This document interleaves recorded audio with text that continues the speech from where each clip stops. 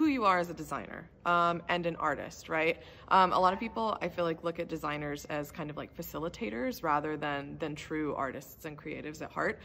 So in your search of figuring out who you are as an artist, a creative soul, figure out what you value in life, figure out your politics, figure out your activism, figure out what you want the world to look like, and try and imbue your design work with as much of that as possible. Show up to class and take the feedback. I know that peer reviews are tough, right? But the more you talk about your work, the more excited you are to talk about your work, the more excited people are to receive it.